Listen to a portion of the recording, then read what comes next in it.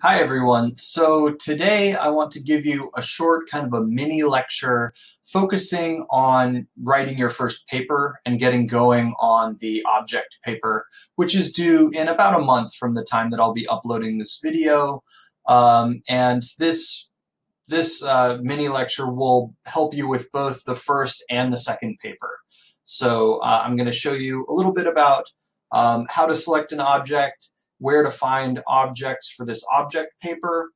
I'm going to show you a sample paper, which I've also uploaded online on our in our Google Drive folder. I'm going to show you our rubric for grading in the paper section of this course, so that'll be applied to both the object analysis and the source analysis paper, your final paper. I'm going to talk about good and bad sources, both on the web and elsewhere.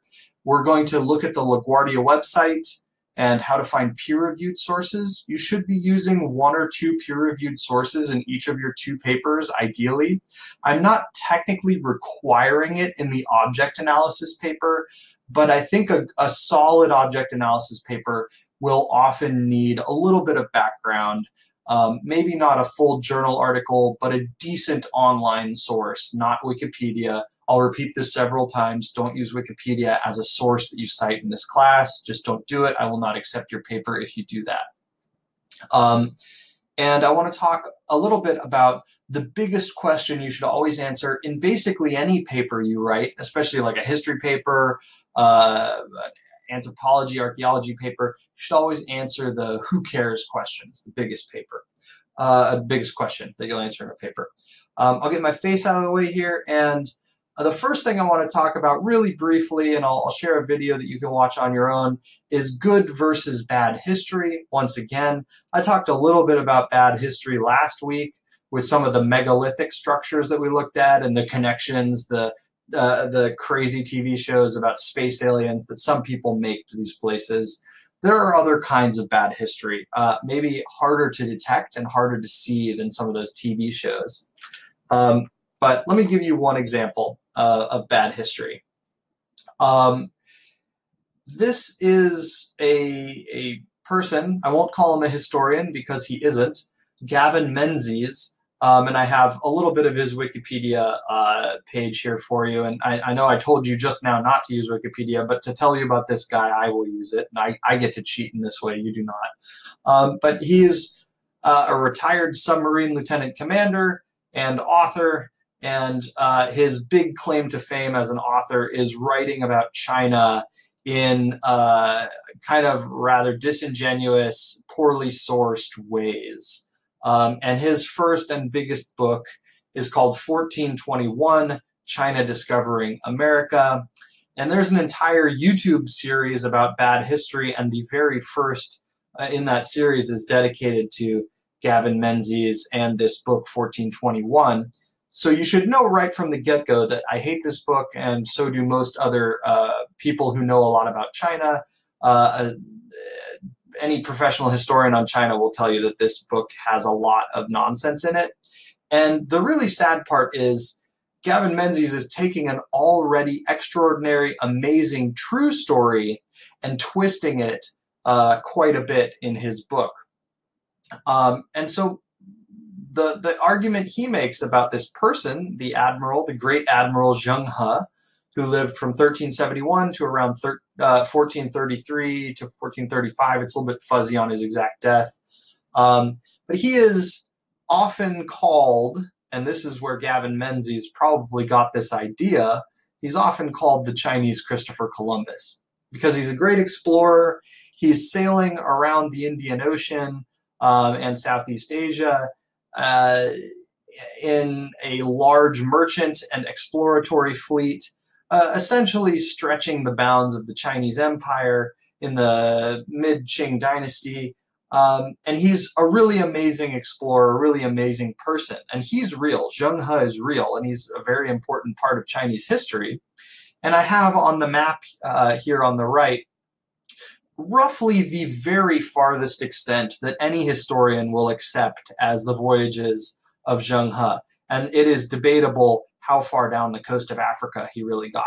He certainly was in northern Africa, but he may not have actually gotten down to the southern tip of Africa, as this map shows, but I'm being very forgiving in showing you this map of the voyages of Zheng He.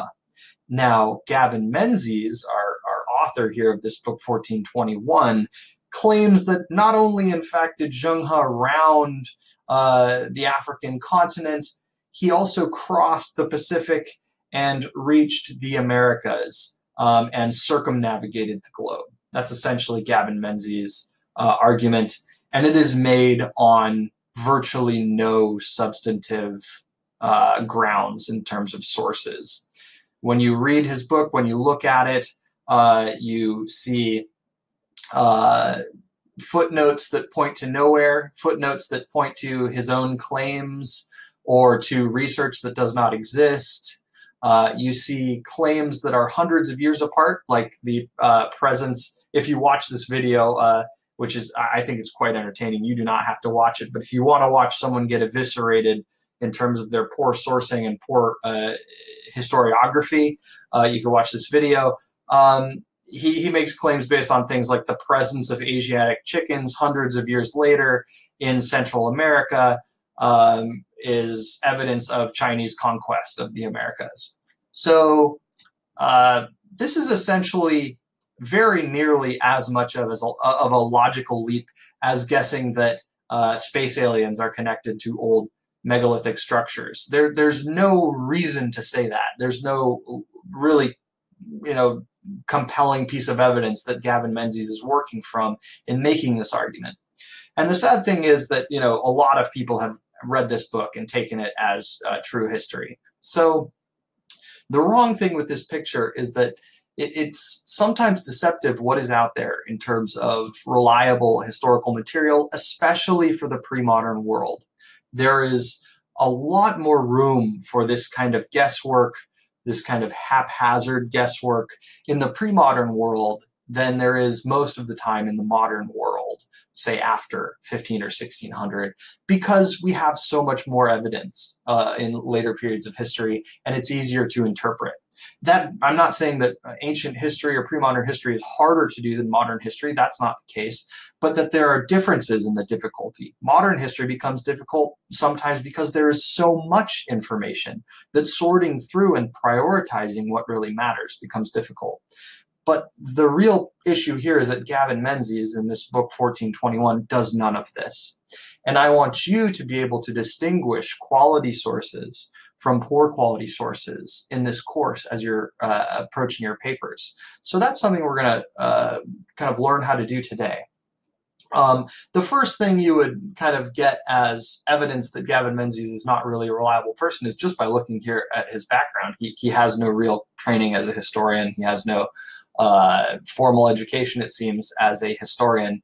And so, especially as a sinologist or someone who studies China, there's a tremendous amount of background work that you have to do. Many years of language training. Often, your education as a young person, as a child, or as a high school student will not really talk about other parts of the world. You tend to focus on the place you're from in primary, secondary education, and so.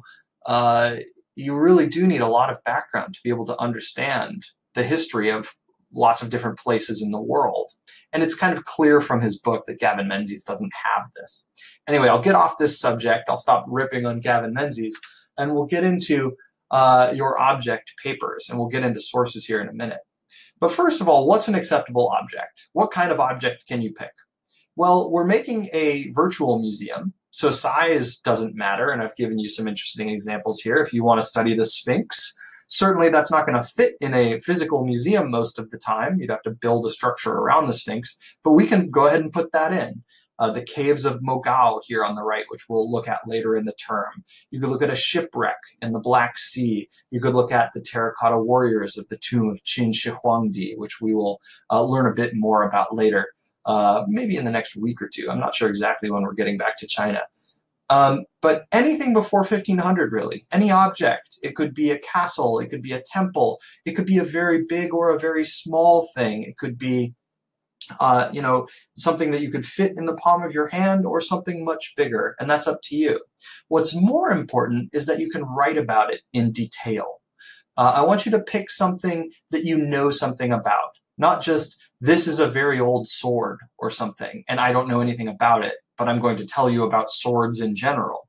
That doesn't make for a very useful paper, because your sword that you've picked in this example is then not really linked to the history you're writing other than the fact that it's a sword. Do you know who made it? Do you know when it was made? Do you know how old it is? These are important details to have about the object that you're looking at. What was it for? What was it made out of? How was it made, etc. And I think I already said that, but you should be able to tell us a lot of detail about the object. That's mostly going to go into your museum label, because you're going to make a museum label for this thing, just about a paragraph long. And you should also be able to tell us why the object matters. Why is this thing important? Not just, it's important because it's old. You should be able to tell me specifically what this object tells us about history and why that history is significant. So, for example, with this shipwreck, and maybe this is kind of an easy one, you can tell from the fact that there is this Black Sea shipwreck, it's 2,400 years old, that there was active trade across the Black Sea 2,400 years ago, that these ships were fairly large. It had a crew of 15 to 25 people, and that they were using both manpower and sails to get around. And then you could also talk more broadly about the impact of trade across the Black Sea. So it gives you this in to talk about the Black Sea trade of 2,400 years ago.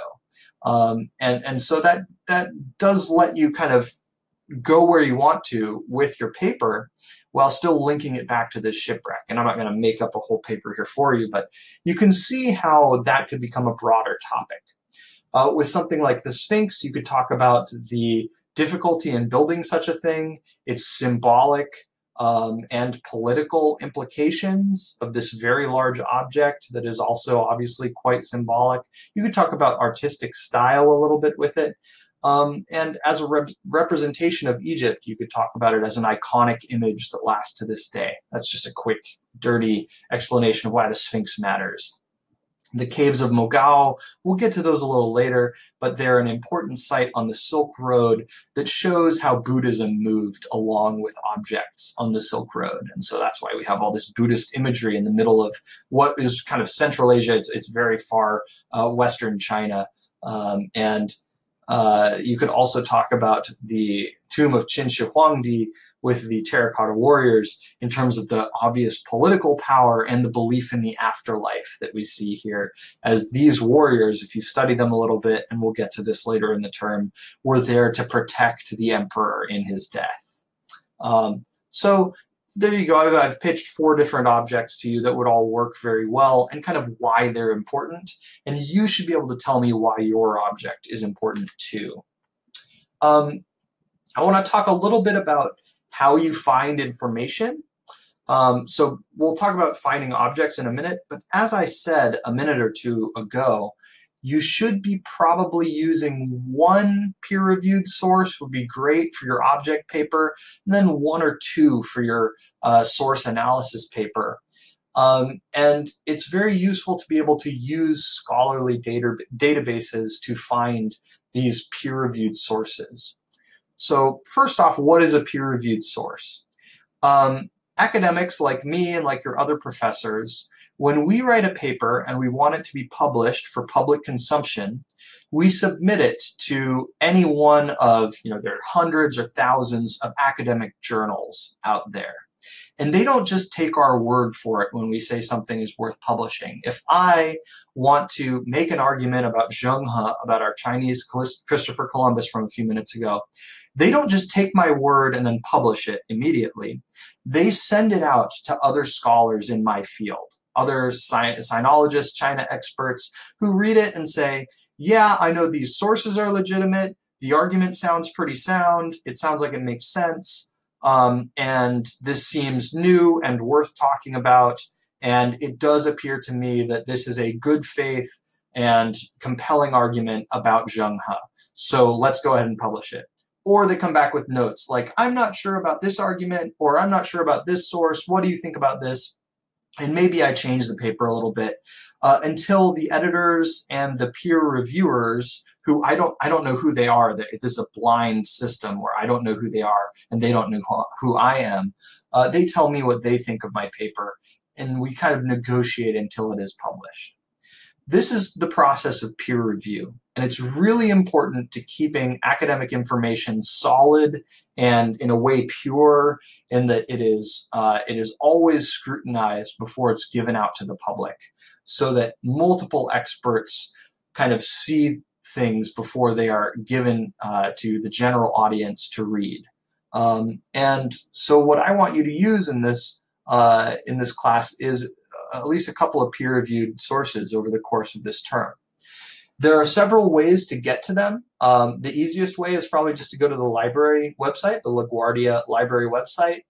And when you're here in one search, what you're essentially doing is searching multiple databases at once, which can be good if your topic is kind of broad, or if the thing you're searching for is kind of broad. You may end up getting results you don't really want.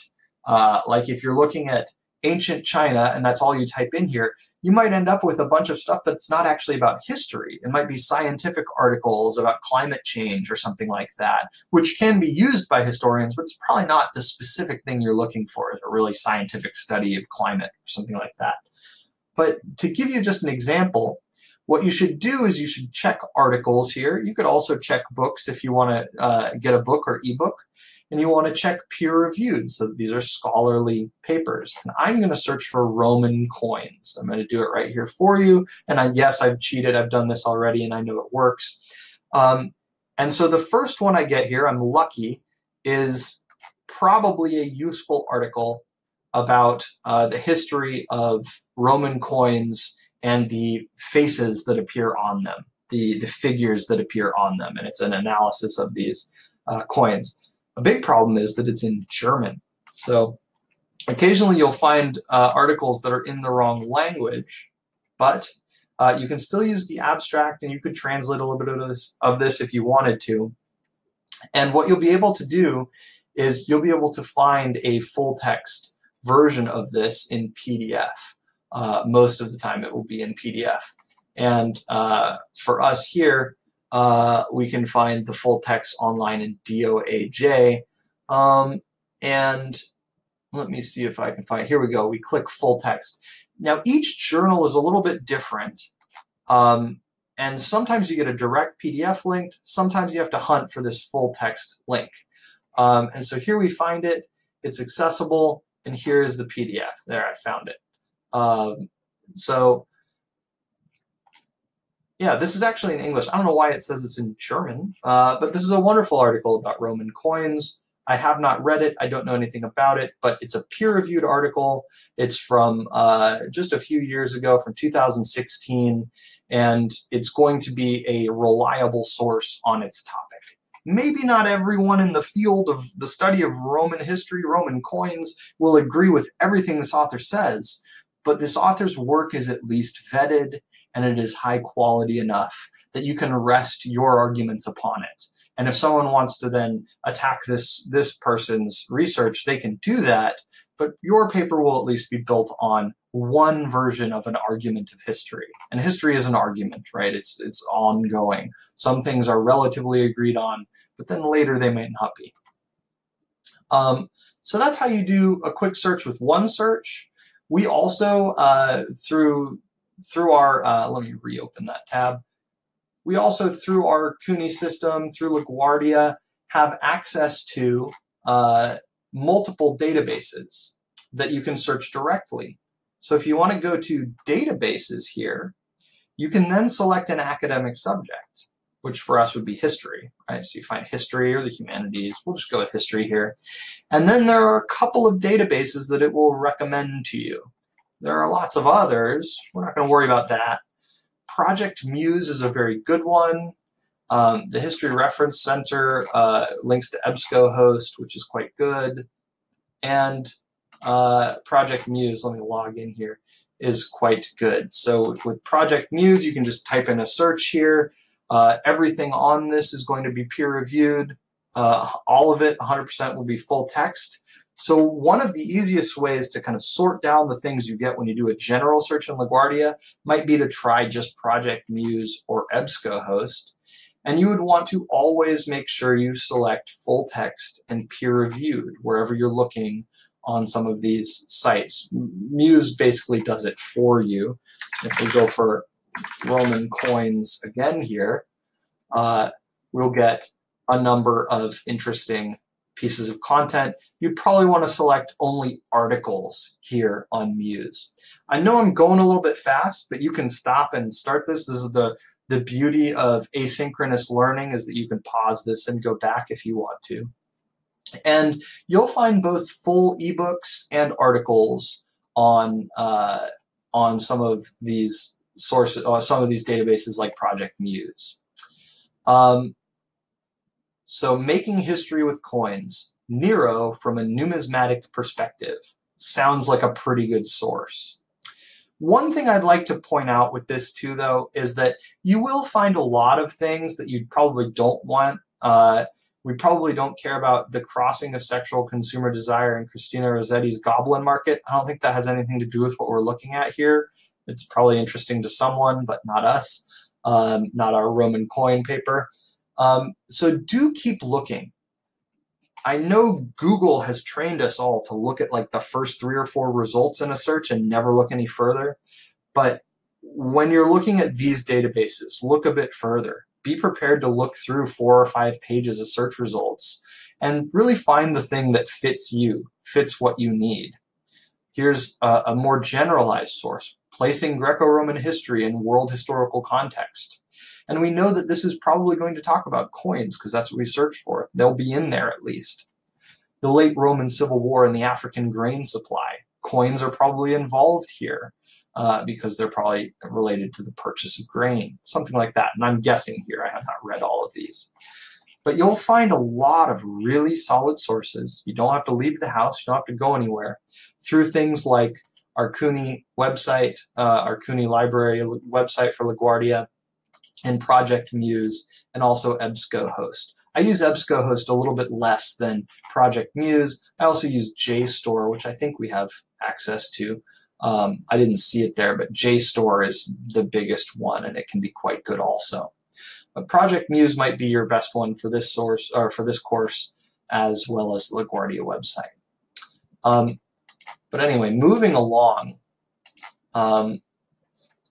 your best practice, and I've covered most of this top of this slide, might be finding some info first and then finding a related object. So this is why I've put finding a source ahead of finding an object, because it's pretty easy to just Google ancient historical objects of whatever place, China, of Rome, of Egypt, of the Americas, of Mayan civilization. But then finding that perfect article that links up with that object can be kind of hard.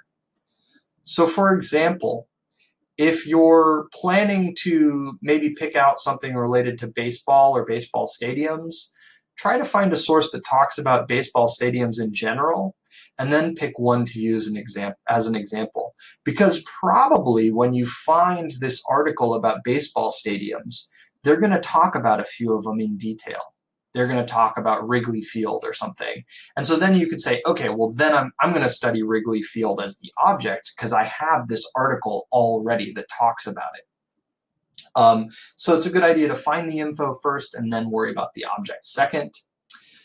Before you get writing, I have a sample paper, which I've now put online in our Google Docs folder. This one's a little bit longer than yours, and you're free to write a slightly longer paper if you want. It doesn't have to be limited to 3 pages, but I want 3 full pages. And this is something, I know students try to game the system. You're going to have a title and your name, and then you're going to be halfway down the first page. Just don't bother doing that. No, you're not fooling anyone. Just put your name on it. I've taken the name off of this one. Put the class, put the date, put the title, and then get writing. It shouldn't take more than an inch or 2 at the top of the page to get all that there.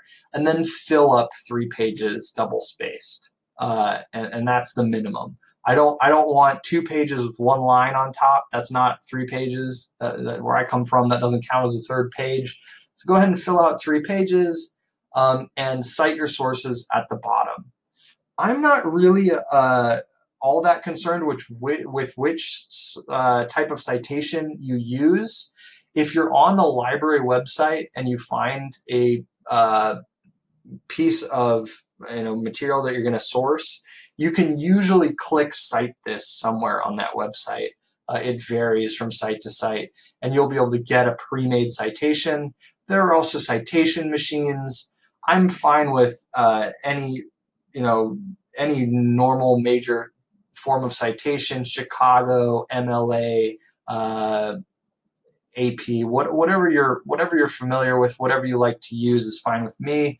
And maybe I can find a general citation guide to add to our folder. But I do like footnotes. I'm kind of a fan of footnotes. If you want to do in-text citation, that's fine as well. I don't have a problem with that. But this sample paper is one that got a very high score. I think this got like an A, a strong A, 95 to 100, something like that. And you can see here at the very end of the paper, they have their object, and you can do this too. You can put it at the end in a picture. It doesn't count towards the 3 pages, and their museum label. So your museum label is kind of a separate thing. It's a quick little paragraph that tells us about the object, and then your paper tells us about why this object matters and kind of links it to some other studies or information. You can cite the textbook in this first paper. That's totally fine. I have no problem with that. You can also cite it in the second paper. But that sample paper is quite useful. As for finding an object, I'm not going to go through all of these, but I've given you quite a few resources here. Good museum digital collections. There's a huge list of them here. Really a ton of them. Big portals, and then also history museums listed here. Online exhibits listed here. Some of these are more useful than others for us as a pre-modern course. Another thing you'll probably want to look at is a list of museums like this one. Here's something Wikipedia is good for. Wikipedia is good for many things actually, but these are a lot of national museums, and a lot of them are online. Not all of them, but dozens of online national museums listed here. And you could also just search for the National Museum of XYZ place, the National Museum of Japan, for example. And it'll come right up. The British Museum has a really great online collection, as does the Met. And the Met in particular has an excellent set of essays that go with some of its objects. So the Met is almost like a fast lane to getting your first paper done, because these essays, let's look at Africans in Ancient Greek art, the very first one here. It comes with an essay that's built right in that you can cite. This one was written by Colette Hemingway, and maybe she's related to Sean Hemingway, and they wrote it together, I guess. And all of these essays on the Met are vetted by the Met itself, which I consider to be a scholarly source. I trust the Met to be scholarly in their treating of these objects and the history of them. So you can then read this article, you could cite this article, cite the textbook, and then pick out one of these works of art to use. Let's click this one, and we get some basic information to help you with making your label, and then any extra information they have about it. So here we go. They already have a wonderful piece of information here. You could kind of boil this down into your shorter label, write your paper based on what's in our textbook and what you find here online, and on the Met. And the Met has these articles for every single part of the world, not just Greece and Rome, but this Helbrun timeline of art history is particularly useful. And most of these museums have something like this. So these are all really good. The Met in particular is amazing. Some objects are harder to study than others. The Smithsonian, for example, has a lot of objects. Let's click this cat, this mummified cat's head. They don't have a lot of information about it. So you would then have to do a bit more research You'd have to have a bit more information than you get here to write your paper. You'd have to probably do some research on cats in Egypt and draw those links yourself. That's completely doable. I'm sure you can do it. And you could use our textbook for background information and then probably find one article about cats. And then you'd be in cats in Egypt, not just general. And you'd be off and running to use this mummified cat if you want to do that, for example. And I'm clicking these randomly. But some objects you're going to have built in quite a bit of information, and you can probably just use the textbook and the built-in information in that essay, for example, on the Met. Others, you're going to want to do a little bit more research yourself. But these are a lot of good links, and this is already online for you to look at, so you can just go through and click these links yourself. How about what should I write about? And as I said at the beginning, the biggest question, the main question you should always try to answer is who cares? This is a question that can be very difficult to answer for some things and some people. Historians often have trouble with it, even professional historians, graduate students. It's often the thing a graduate student struggles the most with, is coming up with an answer to the who cares question. Because as a grad student, you're studying some of the most random corners of history available because they're unknown. That's what the grad student is really doing, is when you're getting a PhD, you're usually studying something new, which means in history, often something obscure or something relatively unknown. And things are often obscure and unknown because no one has found a way or a reason to care about them yet. So you have to find an argument that makes this thing important. That's your best answer. This object matters because. Feel free to put that in your paper. This mummified cat's head matters because. You could go ahead and put that right in your introduction. I have no problem with you being that direct. That's a good thing to do. And so feel free to make an argument right from the beginning. This object matters because it demonstrates X, Y, Z about this period of history, or even connects to the modern world in some way. I was reading just a little bit about Mayan ruins in my research for this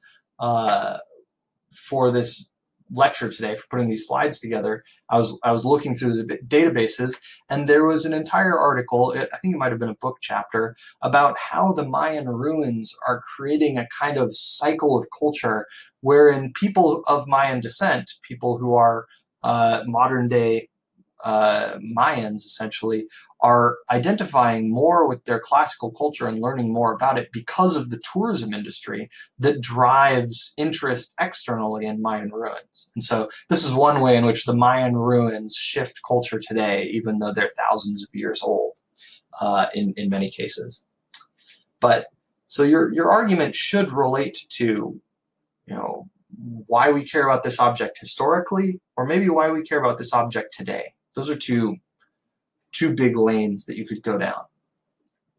And remember, for this paper, you have two big jobs, right? For Blackboard and for the what was going to be your presentation, but now it'll just be me kind of going through some of the objects in a lecture, you're going to write up that short museum label, which you can look at the very end of that sample paper. That tells us what your object is. What is this thing? And then your paper itself, which tells us why your object matters, okay? And those are two different things. The label doesn't have to tell us why the object matters. It just has to tell us what it is. And what makes a good research paper? We've kind of covered this. Quality external sources, no Wikipedia, once again. Feel free to not tell me about it and use Wikipedia to find information, but then you should be citing the information you find through Wikipedia. Wikipedia often has wonderful sources at the bottom that are highly credible. And I'm not saying everything on Wikipedia isn't to be trusted. I'm saying that as a professional scholar, I trust the sources more than the anonymous article. And also that I don't really use encyclopedias as a source anyway when I'm doing my writing, whether it's Encyclopedia Britannica or Wikipedia. The purpose of that medium, that kind of information, it's like a database of information, is to give you that surface level stuff, and then you go get the details from its sources. It's okay to use a textbook. As I say here, the best object papers are probably going to use at least one external source, either something like one of those MET articles or maybe one peer-reviewed article. It doesn't have to be a super long one. And then also, what's the difference between an acceptable and unacceptable web source? I find students have a lot of trouble with this. I'm going to give you two examples here. The MET's article on classical Cyprus, this is a good source because it comes from a reputable site, the MET. We trust the MET. Unacceptable source, here we have someone's blog, and I'm not trying to trash this person's blog, but this is one person's personal blog about Cyprus art and literature, and they talk about Greek history, and they may be 100% right, but you're not going to use this as a scholarly source because we don't know who this person is, we don't know their background, they're not citing sources here, so this is basically just one person's opinion of Cyprus, whereas here we have at least an expert, an entire art department supporting what is being put out by the Met. And this is similar to the process of peer review. So the information should be vetted, essentially. It shouldn't just be a random website, a random blog that you find, a random Tumblr page. Regardless of how good that page may be, you shouldn't use it unless it's a vetted source for this class. And this probably goes for all of your classes in college. How do you get a good score? Some of the best things to do to boost your score, because you're not going to submit a rough draft to me, you're submitting the final copy. You might want to trade papers with a peer in the class, and I might make that, make a little part of the discussion board for that, where you could say, hey, does anybody want to read my paper? It's about this. I'm happy to read your paper too. And then you could exchange papers. That's a good idea. And you should definitely adhere to our writing standards for this course. And I have a rubric here that we can take a look at. Really briefly, the way I will score your papers is split into 4 sections. Your ideas, and the best version of this is on the left, the worst version is on the right. You have a central thesis that's clearly communicated, worth developing, and limited enough to be manageable. That's the best you can do. So that'll be 30 to 23 points. Support, you should use evidence appropriately and effectively. You should cite your sources where necessary. If you have no citations at all in your paper, you don't cite the textbook, you don't cite anything else, you don't cite the place you got your object, you're going to get a very low score on this. You're going to get a 0 to 6. If you have no sources whatsoever cited anywhere, that's going to tank your grade. So you should cite your sources. It doesn't take much time to do, and way too many students these days don't do it. Organization and coherence. This is just kind of, does your paper have paragraphs that make sense? Is it organized in a way where ideas flow from one to the next? And that's going to be something proofreading will help with. And then style and mechanics. This is things like spelling, grammar, punctuation, and word choice. Just making sure that your English itself makes sense here. And especially for these last two, for organization and coherence and style and mechanics, you can get some help from the LaGuardia Writing Center. The Writing Center is now going to be operating online, starting just a couple days ago. Exactly what they're doing isn't clear to me yet, but I believe you can just send them a message and they'll be able to look at your work and give you ideas, give you some feedback.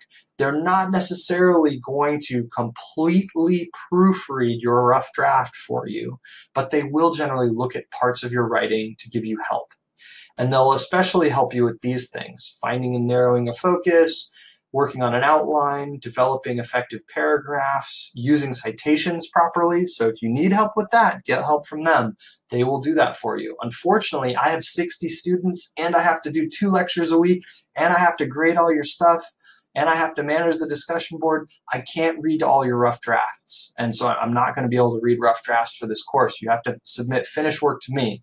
If you need help, the Writing Center is the best place to go.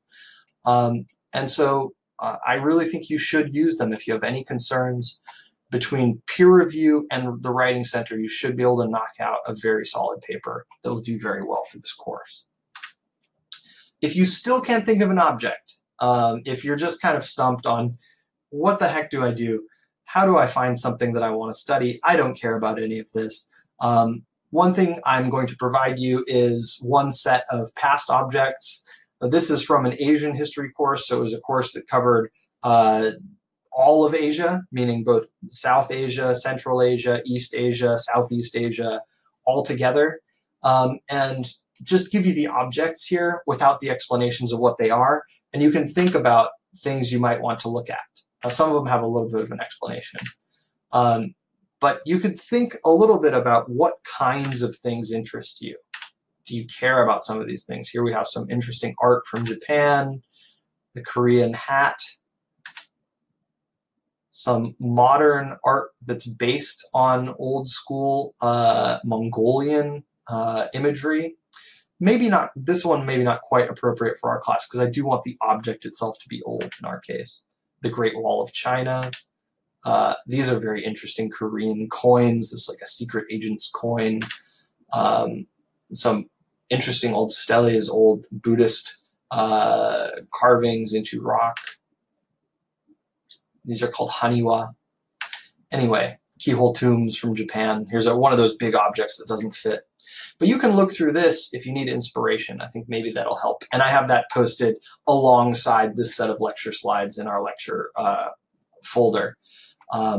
And next week, we'll talk a little bit more about how to approach objects as historical sources. Because one of the reasons I'm letting you get away with, in my opinion, only maybe having one external source is that your object itself is actually a source. It should be a source. And reading it, understanding it as an object, its material properties and its materiality is significant. And I'll give you one article that you could look at a little bit that I find is very helpful in figuring out how to do an object paper. It's if you want to look at it ahead of time, or if you want to go ahead and search for it on the LaGuardia site, it's called Beyond Words by Leora Oslander. And it is something I'll probably also upload after I get that lecture finished. Okay, so I'm going to keep this one short today, just giving you some advice on the object paper. Next week, we'll be going back to India. You're going to be posting you should already, I think by the time this is up, have posted or be around the time you're posting your next set of discussion questions. This will be covering spirituality, polytheism, and monotheism. Also, it can link to Persia, Greece, and Rome in general, because the shift from polytheism to monotheism is really about these civilizations, these empires. Your second short response on Greece, Rome, and the foundations of the West is also due on the 29th, and I will have that to you probably by the time this lecture is up. It will be available. And then next week, we'll be going back to India, to the early state, and a little bit more on the Vedic tradition. We've talked a bit about that, but we might look at a little bit of Vedic and Buddhist stuff, probably look at the Four Noble Truths at least, and we'll keep going into more and more towards pre-modern history and out of ancient history as we continue. All right, thanks a lot, everyone. I will see you next time.